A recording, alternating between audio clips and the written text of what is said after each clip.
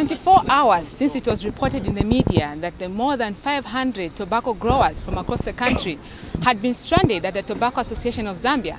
Till now, they are still here. But this is tobacco only here. And if they don't buy my tobacco, am I going to smoke my tobacco? Indeed, this is the only place to sell. And if a definite solution is not found, this tobacco lying here is likely to go to waste. The tobacco traders are aggrieved at what they term failure by the Tobacco Association of Zambia to buy their produce. These people refuse to buy our tobacco. We have got nowhere to take them.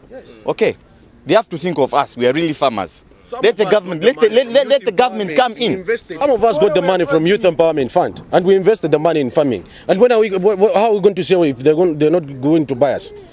We need them to buy us. And they are saying they are going to open the market in 6 weeks' time. They are not sure. They are not giving us a proper insurance to say they are going to buy our tobacco when or when. They are saying they are going to inform us, they are going to send us text.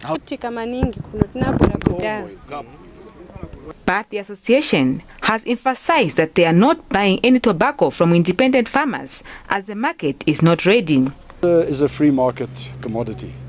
And what we understand is the orders have been reduced for Zambia for this year, as there's been an oversupply. We've had 2 very good years, and it seems at the moment there's a bit of a contraction in the market.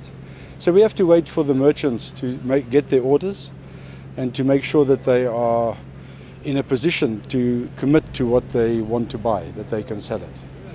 However, the time within which the market will be ready has not been determined. Meanwhile, the farmers whose livelihood is dependent on tobacco growing will have to continue wallowing in poverty despite their contribution to the economy being undoubtedly significant.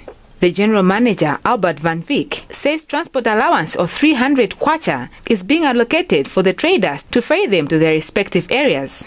It seems an agreement has not yet been met between the Association of Zambia and the traders. Cecilia Kaya, Muvi TV News in Lusaka.